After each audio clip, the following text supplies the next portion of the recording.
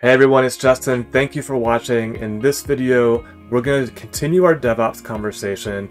This is going to be a parallel video to submitting or making a change and that following a process and following the pipeline and creating changes in ServiceNow. What's different in this one is that we're not going to have a work item associated with our change in Azure DevOps. And our change policy is configured to say, hey, if there's no work item, we're not going to auto-approve the change. We're going to assign that to the change management group to approve. So let's get started on it. I'm in Azure DevOps, and in the previous video, we went and created a work item. We're purposely not going to do that this time. And what I'm going to do is I'm going to go straight to the repo, and I'm going to create a branch, right? So those of you that are developers, you know this is a no-no. You're not supposed to do this, but I'm going to go straight in there, and I'm going to create a new branch and start working on this. So we'll just give it a name, demo branch with no work item, and we're going to base it on the main one. And look, I'm not going to link this branch to a work item, right? So I'm really doing stuff I shouldn't do. It's not best practice, and that's why we're going to follow a different change policy. So if I open that branch, this is similar to the last one. I'm just going to come in here and make a change to this one, and I'll just say no work item for these changes should not auto approve my change.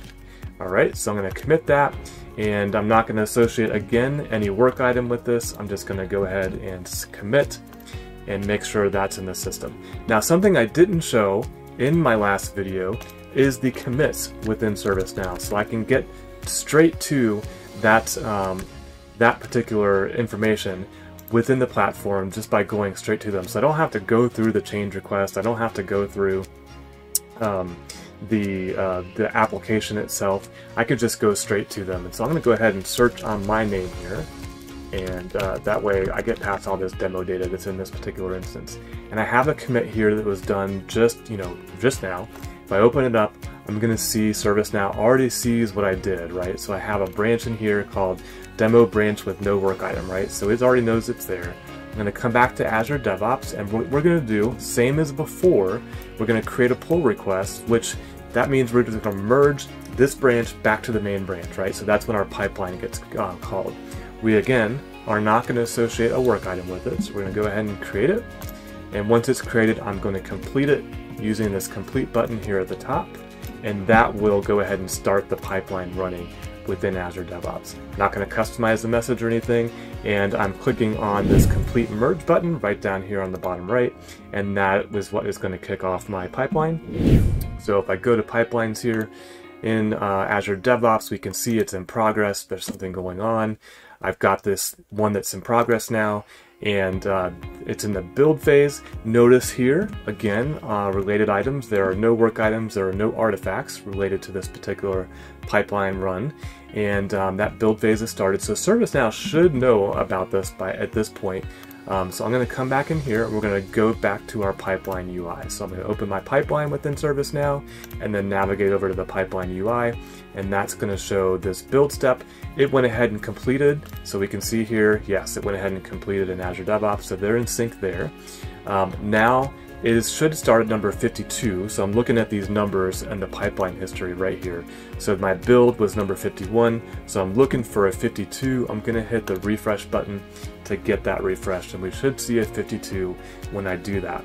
I do, and I have a test up that did complete, so that should correspond again with what we're seeing over in Azure DevOps, and it does. Notice my deploy step though, it's still in progress. It has not turned green. It hasn't been completed yet. So let's take a look at this deploy step in ServiceNow. Just to show you, I'm going to click on it and show it's still not done. If we view this change, you're going to see something different than you saw in this other video. Look at this. This change is waiting for approval. It did not auto-approve this change. It's not moving forward. The pipeline is stopped. It's going to stay in this deploy state until forever, or we hit a timeout. You can configure a timeout within your pipelines. But I'm going to go ahead and scroll down and show you this actually got assigned to a group, change management, and then Caleb and the change manager are in that particular group. So this is not going to move forward. This is not going to go until we do that. So just to emphasize that, I'm going to click off and click on and refresh it. We're going to view that change. We're going to see it's still pending approval. I'm going to show you that pipeline is still in deploy, so it hasn't moved forward. Now, let's go ahead and approve it. We're going to say, hey, we looked at this, we're fine. Right click, and I'm going to approve. And now it will go ahead and proceed. And if we were to sit here and watch the notes, actually it went really fast, you can see once it got approved, it automatically went from scheduled went from authorized to scheduled, and then from scheduled to implement. So now the DevOps flow is picking back up and running with that. We should see at this point the pipeline has probably realized that the change got approved, and it did. So we see here that it turned green, so we're good on this side. If we go back to ServiceNow, we should see that after this implement step, it'll go to a review step. It just did right there live while I was talking. So we are in the review step.